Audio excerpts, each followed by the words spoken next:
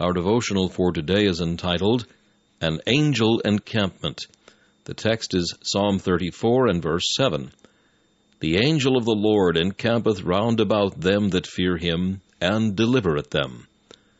We cannot see the angels, but it is enough that they can see us.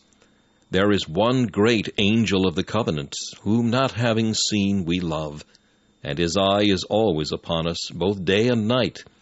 He has a host of holy ones under him, and he causes these to be watchers over his saints, and to guard them from all ill. If devils do us mischief, shining ones do us service.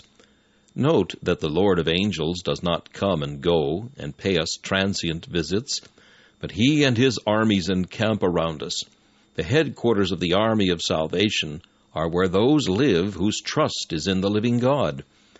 This camp surrounds the faithful, so that they cannot be attacked from any quarter, unless the adversary can break through the entrenchments of the Lord of angels. We have a fixed protection, a permanent watch, sentineled by the messengers of God. We shall not be surprised by sudden assaults, nor swallowed up by overwhelming forces. Deliverance is promised in this verse, deliverance by the great captain of our salvation, and that deliverance we shall obtain again and again, until our warfare is accomplished, and we exchange the field of conflict for the home of rest.